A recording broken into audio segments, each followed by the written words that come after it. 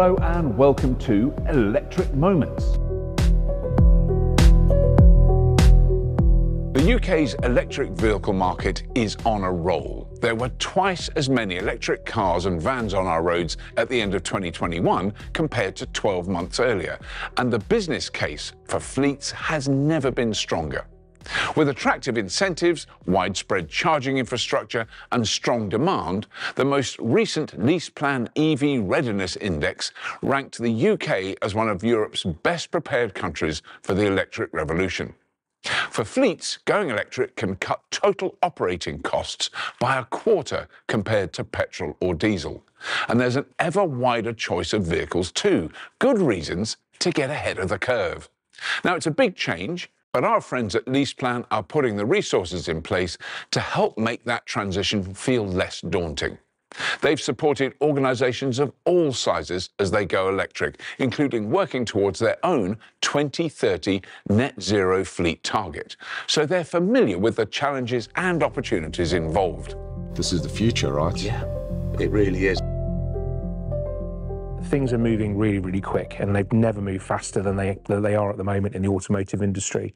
And I would probably say that the next decade is radically going to reshape the way people and products move around, with tightening limits for fuel economies, for CO2 emissions, and other harmful emissions, NOx, etc., that comes out of the back of our cars. You know, it is already fueling innovation in the electric market. EVs are going to quickly become the mainstream. And this isn't going to slow down. It's no longer a question of, you know, how and why, it's why not. You know, the opportunities to electrify are becoming broader. Manufacturers are launching more and more products. The case for moving to EV is just becoming much, much easier. When we're thinking about encouraging change, you know, look no further than our Electric Moments campaign, you know, the series of videos that we're doing at the moment. And that's been a really powerful way of communicating these light bulb moments, so that drivers feel that they are able to make the switch and that they can see the benefits of electric vehicles.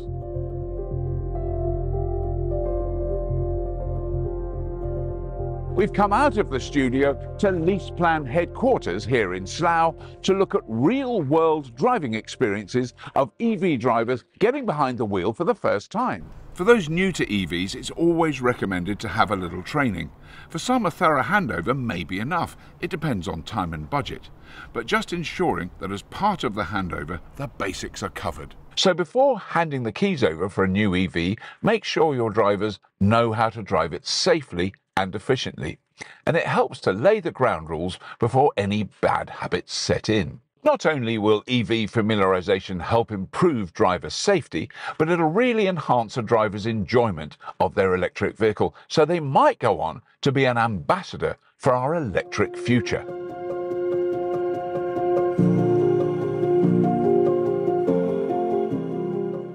Today will be the first time that I'll be driving an EV.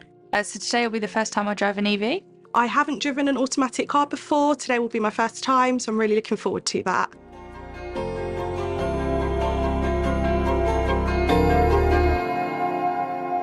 So first things first, you need to understand EV performance, and by that I mean power. So with power comes responsibility. You need to be clear how to control that power.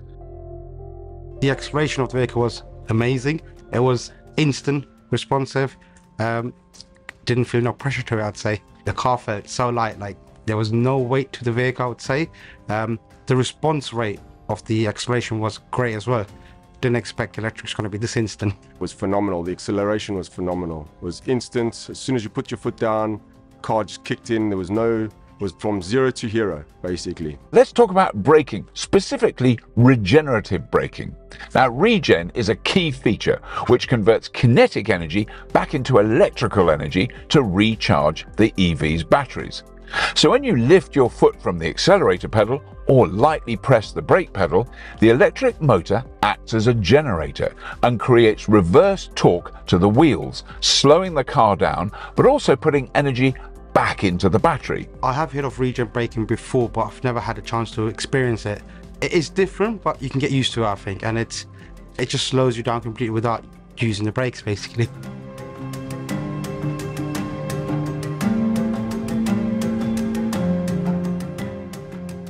ultimately, electric vehicles reward smooth and anticipatory driving with longer range.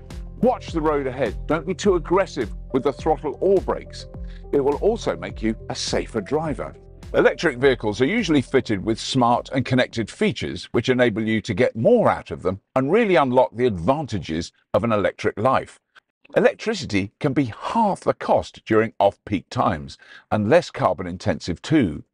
Most vehicles include an onboard data connection, linking them to a smartphone app. Nice to be sitting at your desk, check your phone, and know you're up to 70%. It also helps you to be a considerate EV driver, so you know when to move your car when it's charged up and let someone else plug in. And you have confidence that you've got enough to get home. So no nasty surprises. In fact, not only does the UK have one of the most widespread charging networks, but drivers often find plugging in can be more convenient than topping up with fuel. There are 8,300 fuel forecourts in the UK, according to the Petrol Retailers Association, which compares to 19,000 charging locations listed on ZapMap. You're probably closer to a public charge point than you are to a fuel pump. And it could be even more convenient than that. An electric vehicle can be charged wherever there's a 3-pin plug, and most charging takes place at home. There are plenty of places to top up, including your own garage and driveway. You can't do that with a petrol or diesel car. So, charging guidance and journey planning. Always start with the end in mind. What is your destination? And work back from there.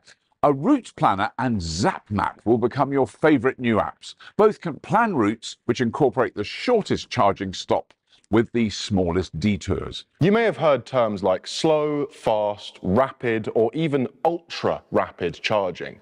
Charging speeds vary enormously, so it's useful to watch out for the kilowatt outputs to get some idea of what it's capable of. For example, a typical home or workplace charger tops out at 7.4 kilowatts, which will add around 30 miles of range in an hour for a typical mid-sized electric car such as a Kia e-Niro or VW ID3. You'll find similar destination charge points at places where cars are stopped for several hours, such as shops, hotels, or tourist attractions. They're designed so that you add range while you eat, work, or sleep. And at the other end of the scale, the fastest charge points are strategically placed alongside the UK's motorways and A roads, and they're designed for short stops while you grab a coffee and have a rest. Rapid chargers start at 50 kilowatts, and the latest offer up to 350 kilowatts, adding 100 miles of range in 20 to 30 minutes for most cars and vans.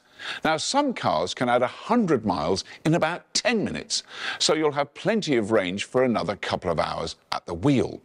And the facilities are improving too. GridServe are building impressive new charging forecourts with amenities for drivers.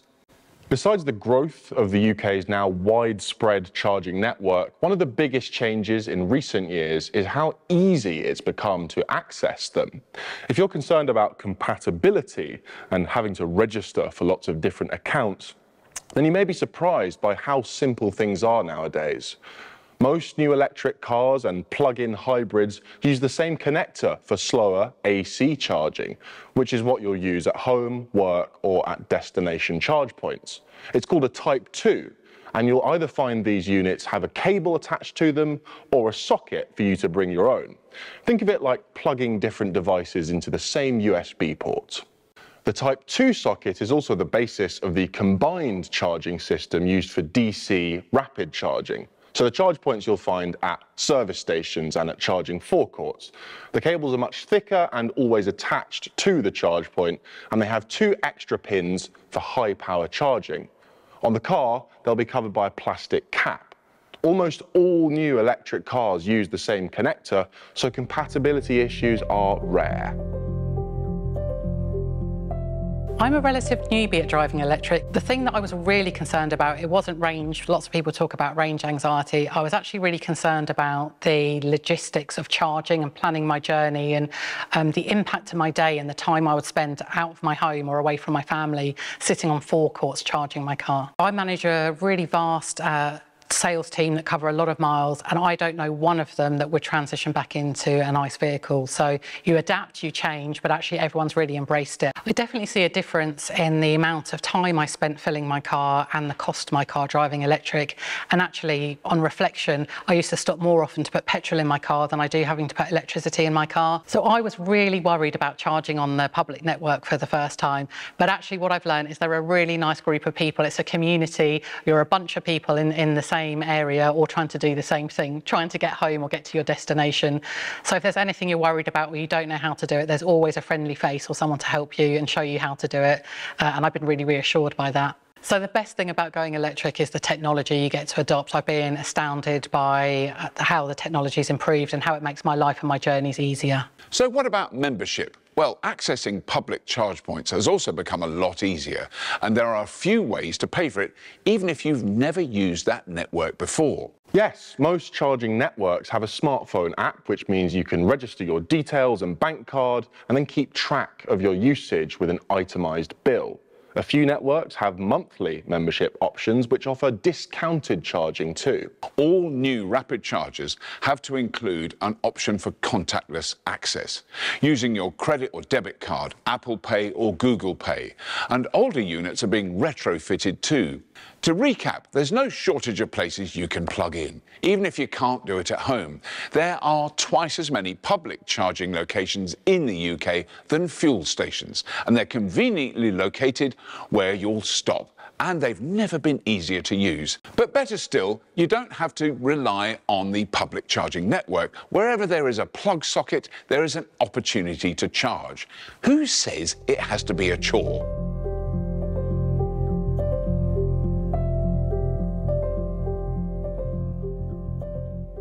Switching to electric vehicles can help contribute towards a more sustainable fleet, but as they often have higher sticker prices than petrol or diesel equivalents, can they also cut costs? Well, the answer is yes, and in more areas than you might imagine. Where can a fleet save money by going electric? Well, Robert, it's about looking deeper than just that sticker price of the vehicle. You know, in our industry, we like to look at the bigger picture. So for us, we like to consider the whole life cost of the vehicle. You might have heard of the term total cost of ownership, TCO. Yeah. We also like to think of total cost of usership. So that's the point where the vehicle's delivered to a customer to the point it's collected at the end. And we see electric vehicles perform really well against their whole life costs. So depending on variables such as the usage and where they're charging, often electric vehicles, when you compare them against their whole life costs, will perform better than a petrol or diesel equivalent. With the 2% company car tax rate fixed until April 2025, that gives us that longer term assurance, and that's compared to 25% for even the most efficient petrol and diesel model. So that delivers savings for both drivers and of course for operators too. If we were to take the Polestar 2, for example, a 40% taxpayer would be paying £335 per year in benefit in kind tax. And that's against a whopping £4,511 for a BMW 320d. One of the joys of an electric powertrain is there's only a handful of moving parts. So there's no oil, no spark plugs, no filters. With the vehicle being maintained so easily, it means they're also off-road for much less time. And we can see that maintenance costs can be saved by up to 10 to 15% when you switch to electric. But then what about fuel? I mean, is electricity still cheaper than petrol or diesel? Well, that's a crucial question, isn't it, when we're all facing the energy price hikes that we're all seeing? But the answer is yes. And if we were to use the AA latest pump prices, a 100-mile journey would cost around £17 for the diesel and £19 for the petrol. A similar EV would cost around £5 if it was charged at home on an average tariff. But even if a driver is on an high peak off-gem price cap rate, 100 miles is going to cost around £7 of electricity. That's still less than half the cost. Now is the time to start looking at your commercial vehicles. We're seeing manufacturers bringing more products to market at a faster pace, delivered by that demand from customers, seeing efficiencies of scale with production, delivering lower upfront costs and faster charging times. So everything I said earlier about cars is exactly the same for commercial vehicles. They can benefit from all of the cost savings, lower fuel, lower benefit in kind duty if drivers use their vehicles for private use. And we know our commercial vehicles are some of the hardest working vehicles on our fleet, so minimising downtime is really important to those customers. It's vital we keep them on the road as much as we possibly can. So we have a fleet of 25 vehicles. More than 50% of them are either fully electric or plug-in hybrid. They range from roles from electric tractors for grounds maintenance to wardens vehicles for off-road work. That's mainly the plug-in hybrids, and pool cars which are fully electric. They need to be treated like normal cars. There's nothing really special about an electric car. It's just an ordinary car with a different power source. So we've deployed over 25 charging points. More than 50% are available to the public. We think it's important that we offer public charging because we want to encourage people to come to the park in green electric vehicles, and also it has the benefit that we can charge our vehicles throughout the park. How do fleets reimburse EV drivers for electricity used in the course of business? And on the flip side, how do EV drivers reimburse fleets for electricity used for private purposes? What are advisory fuel rates? So AFRs are the HMRC approved fuel reimbursement for company cars. So you use them whether you're a fleet manager and you're reimbursing a driver for his business mileage or her business mileage, or you're a driver and you're repaying your employer for the fuel that you've used. So for the purposes of reimbursement, hybrids are treated exactly the same as their petrol and diesel counterparts, but not so with electric. So for electric vehicles or battery electric vehicles, they have a flat rate of reimbursement of 5p a mile. The effective cost of any electricity will actually depend on numerous factors, such as the battery efficiency, the size of the battery, the driver's behaviour, the method of charging, and so on and so on. What sort of things should businesses consider then when determining reimbursement rates for electric vehicles? So one of the first thing is the driver's charging situation, because not everybody can have a home charge point, right down to whether they have off-street parking or on-street parking. And after all, on-street charging solutions vary tremendously as well, such as charge points built into lampposts. Well, they tend not to be as cheap as domestic energy tariffs. If the EV or the electric vehicle in question is being used solely for business use, then all of the energy, all of the charging can be reclaimed through expenses, and there's no benefit in kind attributed to it. If you are uncertain whether you owe benefit in kind, national insurance contributions, there are some really useful tools online at .gov.uk, and they'll help you to check.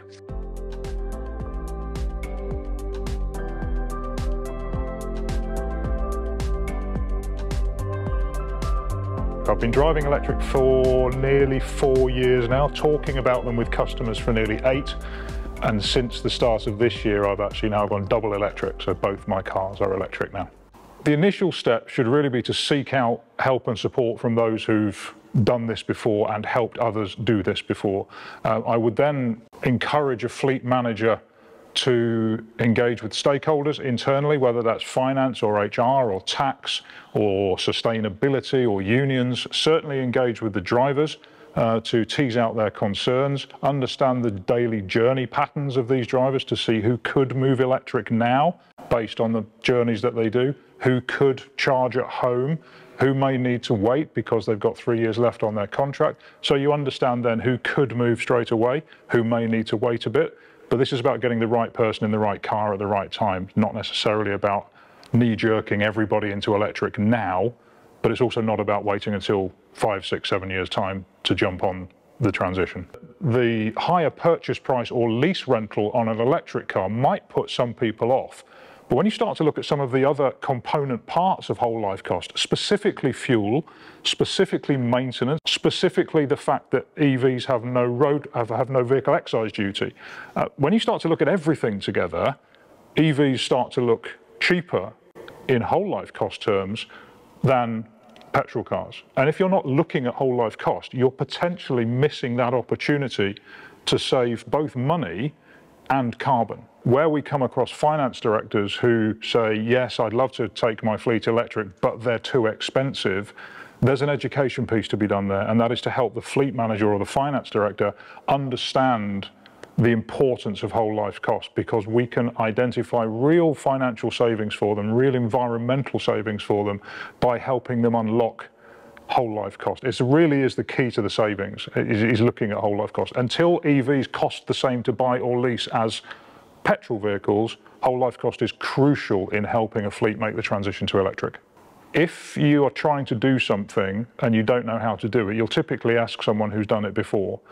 And that's where support from LeasePlan would come in and help this. It really is important to get the advice from people who've done it before. And then I'd say break it down into bite-sized chunks. You don't have to do it all right now. I'd get on the journey straight away. The best time to do it is yesterday, and if you haven't done it already, then the best time is today. But that's to start the journey, and then I would take it in bite-sized chunks and ask for support along the way. The people out there that can support you will do a lot of this heavy lifting for you. It's key to have a partner like LeasePlan to take you through the process, because they've done it so many times before. They have so many tools available to help fleets of any size. If you think that just because you've got 1, 2, 5, 10 cars, there's no support available for you, then think again, because LeasePlan have an EV readiness tool, which is really, really useful, free consultancy to take you through all of the areas you think you need to cover, a lot of the areas you didn't even know you needed to cover, but it can help you get on your journey. Yes, of course, if you've got much more cars, there is different kinds of consultancy available, but even for a fleet of 1, there is support available from LeasePlan through the EV readiness tool.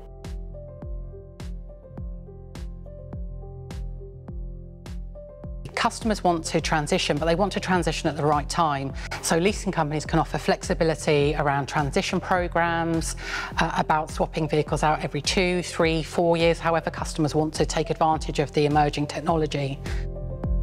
Fundamentally, what I'm saying is that leasing gives you peace of mind, and that's what customers need right now. LeasePlan is there to help advise, support, implement these systems. Absolutely. So whether you as an operator want to go to insights.leaseplan.co.uk, where you'll find lots of useful tips and links, that's fine. Best thing to do, get in touch with your account manager or get in touch with our consultancy services team.